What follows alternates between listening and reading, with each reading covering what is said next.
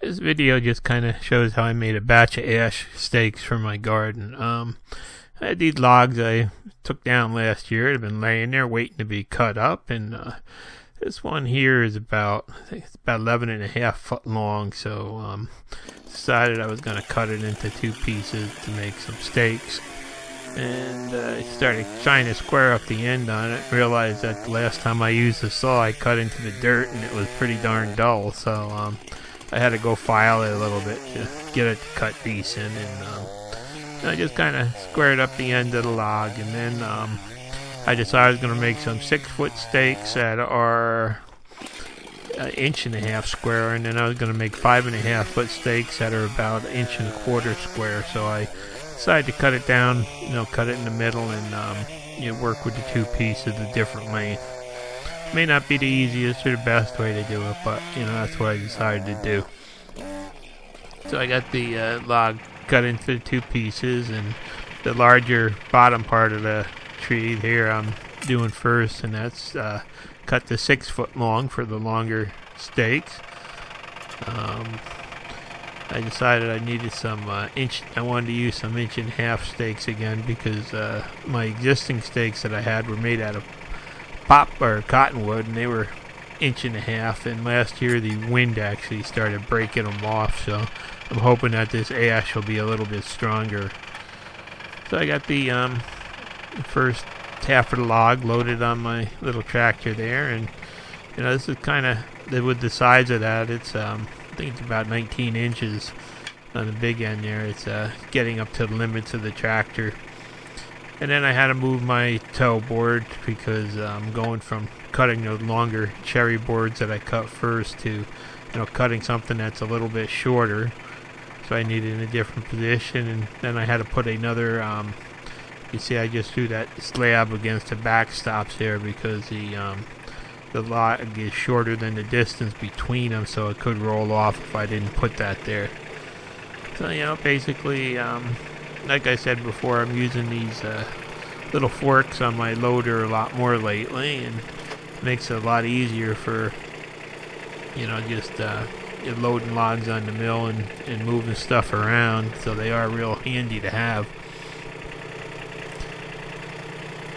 So this, is basically just getting the log on the mill, showing you my poor skills of parallel parking, I guess. I take the 10 different moves to turn it 90 degrees.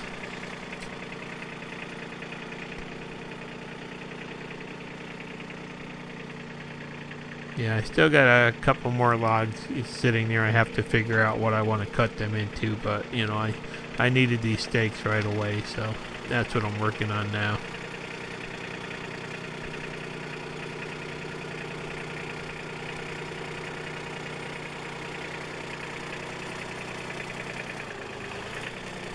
So, I get the log moved over, get it on the mill, and you can see it's got a big crack in the bottom of it from where I felt when I felled it, and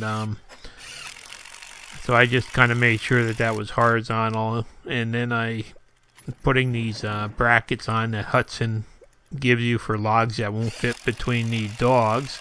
And you can see how I use the impact driver and those garage door mounting screws that I showed you before. And then I got to jack up the one end with the toe board, get it, because it's a little bit narrower on the one end, and I want to try to keep the grain as straight as I can on these steaks so that they don't break too easily. So I get the I get that pith lined up pretty much parallel to the saw bunks, and put a couple more of those screws in the other bracket. And there it is, logs all mounted on there, and you can see there's some strange twist in the bark there, so it's, it's still going to have some stress in it. But as I got it on there, I just started whittling away at it, which I normally do, and I'm just trying to right now I'm trying to cut it down to 1.5 inch thick planks and get as many as I can out of it, to get as many steaks as I can. So basically I'm just kind of slabbing it at the 1.5 inch thick dimension there. and then later I'll go back and I'll cut them in the other dimension. Now you can see when I was doing those small cherry boards, the mill was real, rock solid. And you'll notice in this video that, dealing with this large ash log that's been laying around and it's fairly dry, there is a little bit of rocking again. I'm starting to, get up to the limits of this little mill. But, it does cut it nice, and luckily the log looks to be pretty much clear all the way through, so I won't, have too many areas where I'll have weakened stakes from knots and stuff like that. So, here it is. I'm taking just a couple of slices off the top there, just to try to make it so that I can, flip it over or turn it sideways and start cutting without using those screw-on brackets. I want to, be able to get it clamped in the dog's next. So you can see, there is a little bit of rock, a little bit of play in the thing, but it actually does cut good, so I'm not really, worried about it. So there, I've taken a couple slices off of it, and now what I've got to do is just start turning it. And this is where those log rights really come in handy. The only other thing that would be helpful would be to have somebody else around to help you when you're doing this, because it's just trying, it's like trying to balance this thing up on its side there and get it clamped into dogs, and it can take a while to do it when you're doing it alone and just kind of struggling from end to end. But eventually I got it, and the dogs are easy to clamp once you get it in. Oh, well, there it is. I almost got it. Now I pretty much got it, and once you get it standing up on end and clamped in one dog, the other one's pretty easy. And this is where you just kind of have to watch out that you don't start cutting metal with your saw blade also. So there, I had to just kind of level it up a little bit more there with the jack, and now it's just back to starting to take a cut off of here just to try to get another flat spot. And that once I get it down to be narrow enough where it will just lay on the bunks and use those little hold downs to keep it from moving, I'll be good.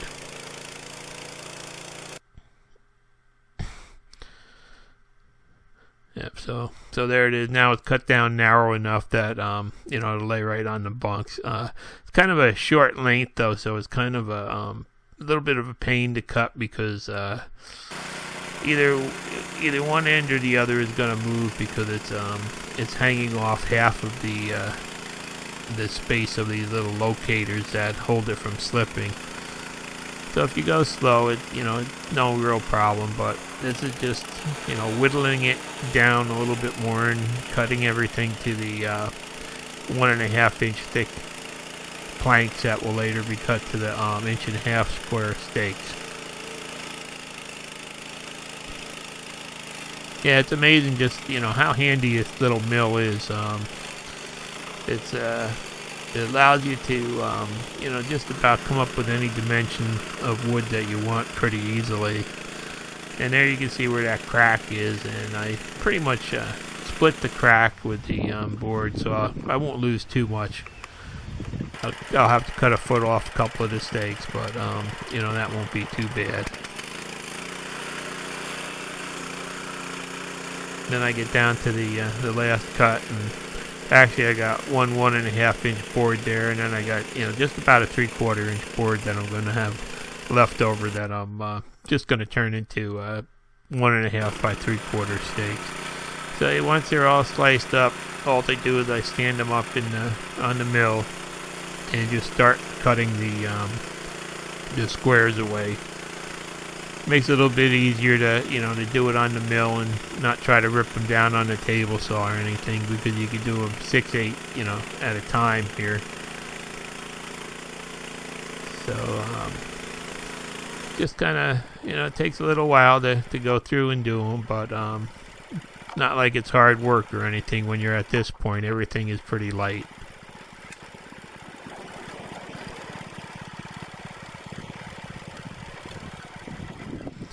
And that little digital gauge that I have on for reading the amount that you move it, that really helps me to just easily offset. I'm going offsetting about 1.56 inches to make up for the thickness of the band, and it's real easy to get the number.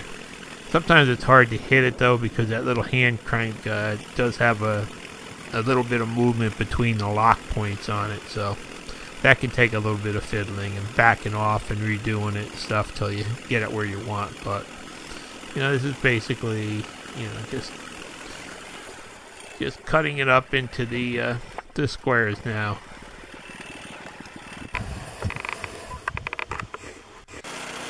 And luckily, like I said, it was a real nice, pretty much clear log, so pretty much all the steaks are going to be good. I won't have too many wasted pieces. Some of them I'll have to cut down a little bit just to get the bad spots off the end, but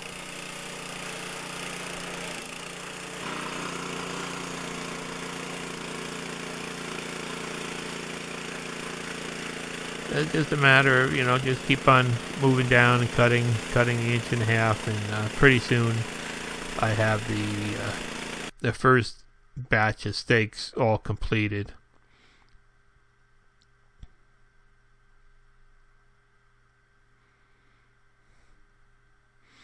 And I've got a couple more boards that wouldn't fit on with the first slice, so it's just a matter of going back, standing them up, and slicing them down next.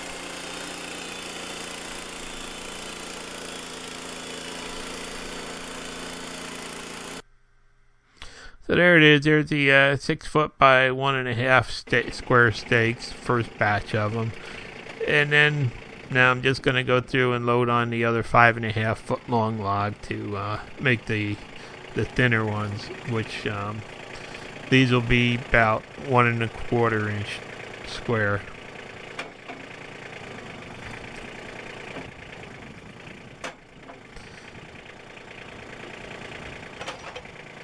So it's going to be, it's kind of like the same thing repeated over again. That's basically what a sawmill is. You just keep, doing the same thing, loading and cutting and loading and cutting. But so it's luckily this one I was able to, just barely grab with the dogs.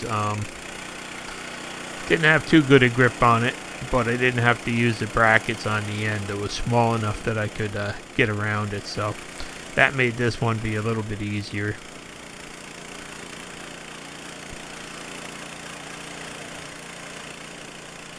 And you can see this log's a little bit smaller, and the mill's having a little bit easier time with it also.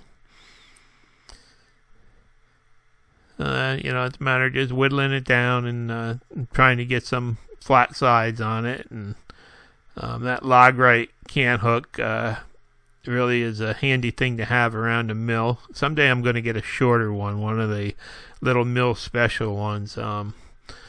But that really is like, having a couple extra people around to help you.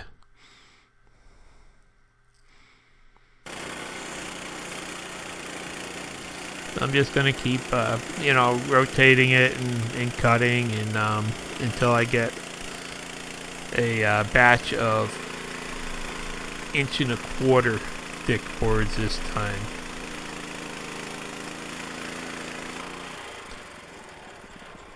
Now I've just noticed that basically I've got some my cuts are starting to get some waves in them, and I put a new blade on this before I started cutting that cherry this morning, and I never retorqued it. I should have retorqued it after about half an hour or so, and so I had to go back there and just retorque the blade to help get straight cuts again. The blade tension on these little mills is, it's real critical to keep them tensioned properly to get the best cut. And then, the same thing with this one. I cut it to 1.25 inch thick boards, and now I'm just going back and I'm slicing them down to turn them into the squares.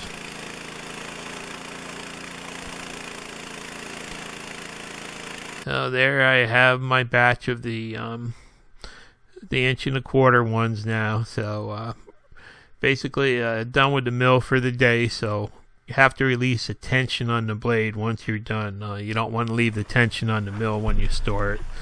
And just fold it up and put it away. And now I'm just going to move these blanks around to my workshop. And starting with the 1.25 inch ones first. And I've got the that Lumberjack 10-yin cutter, or actually stake pointer, set up with the thicker washers to start out with to give it a little bit finer cut.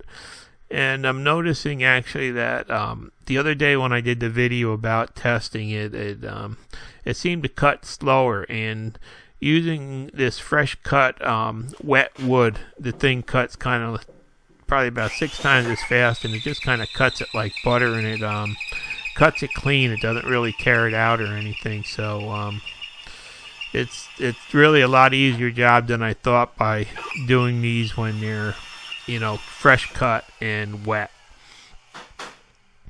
So I got it set up on just a little table with a vise on it that's a little more steady than what I had the other day, and I could put a little more pressure on it too to get it to cut a little faster. And with this wet wood, I'm getting these really cool pieces of veneer off of them almost. There you can see what they look like. They're just coming off like a veneer, and they're really pretty. So this didn't, I think it took me maybe about a half an hour to go through and get this batch of steaks. Actually, it took maybe about 45 minutes to go through and get this first batch of the smaller steaks done.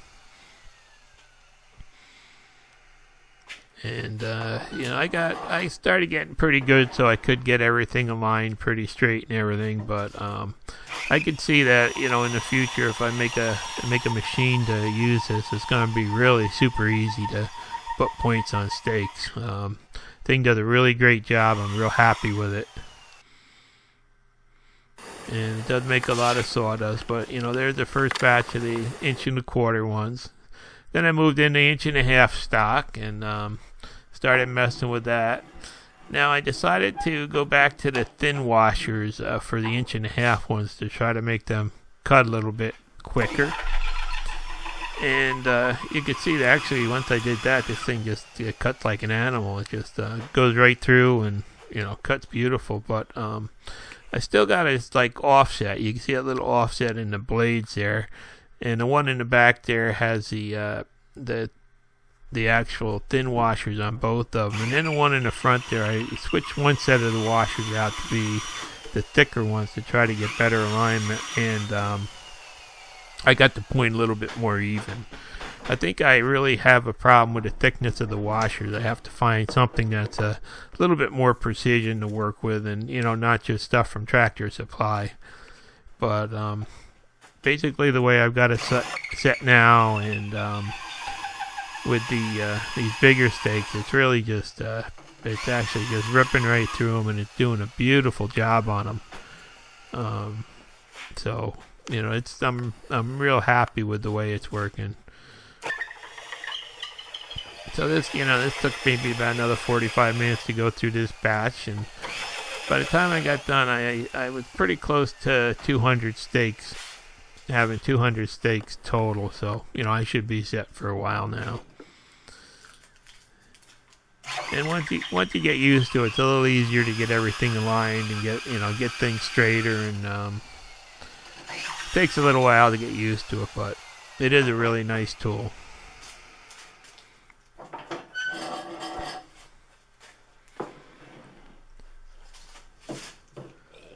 So now I went to these are little rectangular ones that are 1.5 inches by about 3/4, and you can see the tool does a real excellent job on them also. So it doesn't really matter the shape or anything else, but you do wind up with a lot of chips that I really didn't want to toss out. So what I did is I got some old onion bags, and I just stuffed them in there and packed them in there, and I'm going to take them out and let them sit in my garage till next fall, and then I'm just going to use them for a fire starter for my wood stove. So, this is basically from Tree from the Backyard turned into some steaks that I, thought I'd share with you. And, I'm real happy the way this steak pointer worked out. Thanks for watching. Please subscribe.